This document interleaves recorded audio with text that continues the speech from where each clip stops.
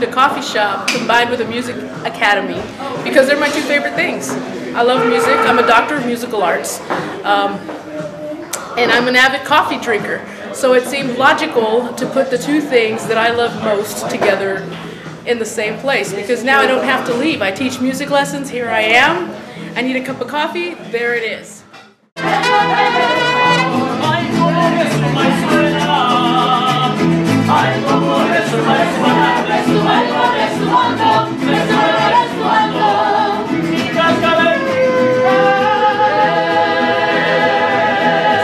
You know, I'm not a bad opera singer. I'm actually pretty good at it. But the reality is that I'm one person. And if all of my life's work revolves around me, then, you know, I don't have children. I'm single for the most part. If everything I do is only about me, then it's all going to die with me. And that's not good.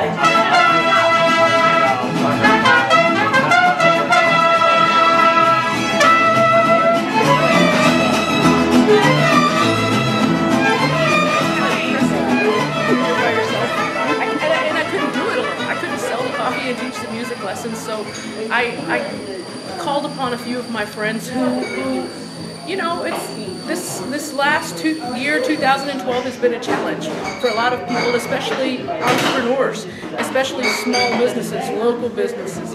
What I did was I got together with a few of my friends and I redefined IAMA. We became a cooperative art space. So it's home to the International Academy of Music and the Arts, the IAMA Coffee Company, that's the acronym for International Academy of Music and the Arts. We have become the home of White Eyes Organic Coffee and Janie Goudinas. We have also become the home, or the storefront, for Reddito, art in office furniture, Andy Ortega. So everything in here is Andy's work. So if you see a piece of furniture that you like, you can come, you buy it, we sell it to you. Andy benefits from my space. I don't just benefit from my space.